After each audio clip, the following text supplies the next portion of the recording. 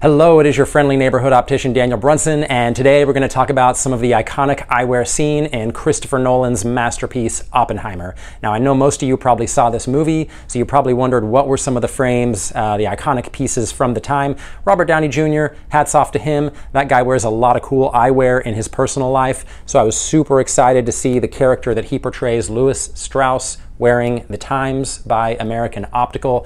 Now, this is the original look. It dates back to that time period, and it captures the look of that period better than perhaps any other frame that I've seen in recent times.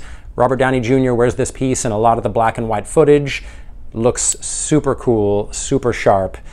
That's the Times. Now, the other look is worn by actor Jason Clarke, who plays U.S. Attorney and courtroom veteran Roger Robb.